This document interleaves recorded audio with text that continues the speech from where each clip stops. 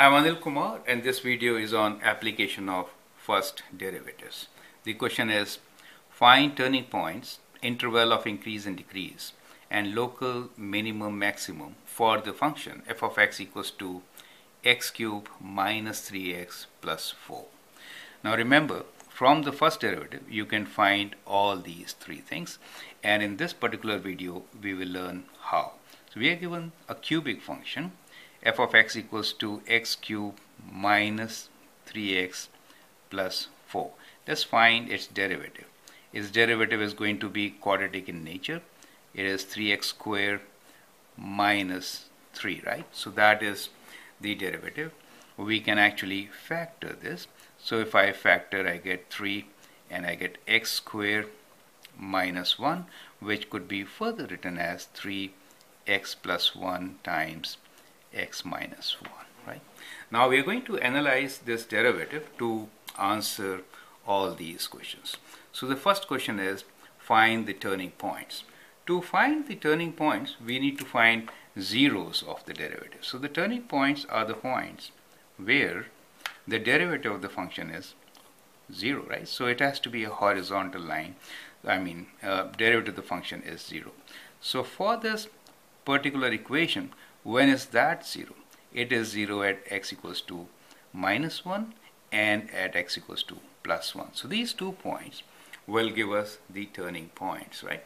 So if I write f of 1 and f of minus 1, I will get my turning points. Is that okay? So at x equals to minus 1 and plus 1, we have turning points. Now we have to find intervals of increase and decrease.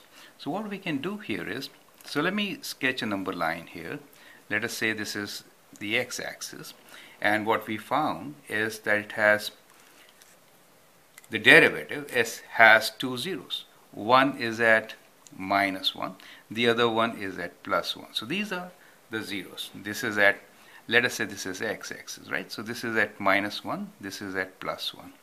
And if you sketch this parabola, it will be upwards, right? So the parabola will be kind of like this. So this parabola represents f dash x, right? It represents f dash x. So what you see here is that on the left side of minus 1, the derivative is positive, right? And on the right side, the derivative is negative for the given function. It means that the slope of the tangent line is increasing on the left side of minus 1, and it is decreasing on the right side of minus 1, right? So whenever the derivative is positive, that means the function is increasing, correct? So that is what it is increasing. So when the slope changes from increasing to decreasing, what does it signify? It signifies a maximum. Do you see that? So this is your maximum. On the other hand, we are going from negative derivative. That means the function is decreasing in this interval. So the slope basically is decreasing, as we have seen here, right? So it is kind of decreasing, right? But at this point, it becomes positive, right? So it becomes positive. So that gives you a minimum value, right? That gives you a local minimum.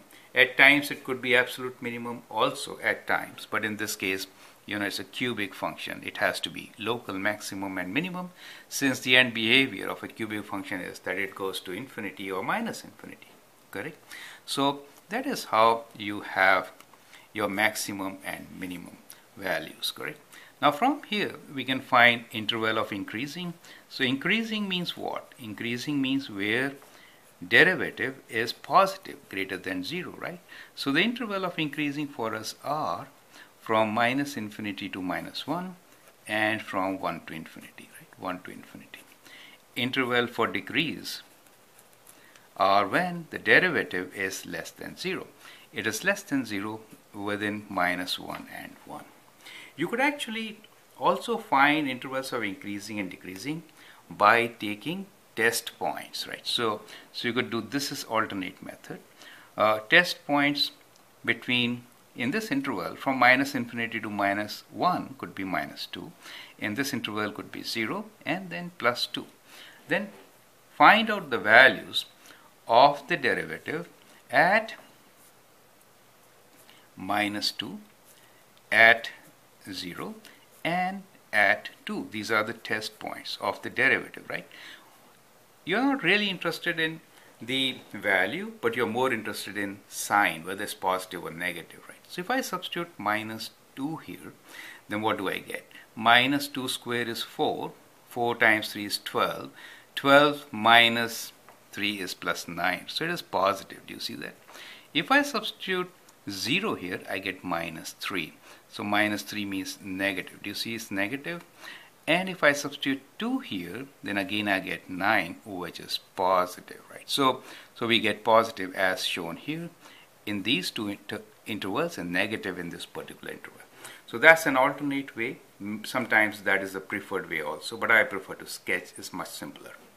Now, once you have done all this analysis, you clearly know that interval of increase is where the derivative is greater than 0. So it is greater than 0 in minus infinity to minus 1 interval and from 1 to plus infinity interval. It is decreasing in the interval between minus 1 and plus 1, and you can see local maxima and minimum are at. So maximum is the value at f of minus 1. So you can calculate this value, substitute minus 1, and minimum value is at f of 1, right? So you can substitute 1 here and calculate. So let us do that calculation. If I write 1 here, I get 1 minus 3 plus 4, and that is equal to 5 minus 3 as 2, right? So that is the minimum value. If I substitute minus 1 here, minus 1 gives me minus 1, and that makes it plus. So it is minus 1 plus 3 plus 4, and that gives me 7 minus 1 as 6.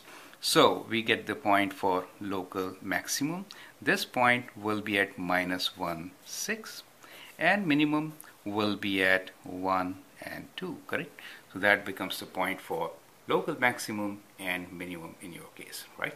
I hope with this you understand how to analyze the first derivative and get the turning points, interval of increase and decrease, and the local maximum minimum.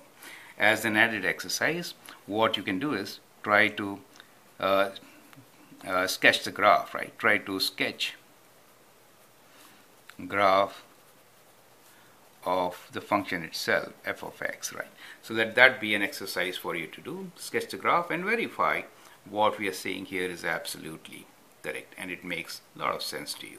Thank you and all the best.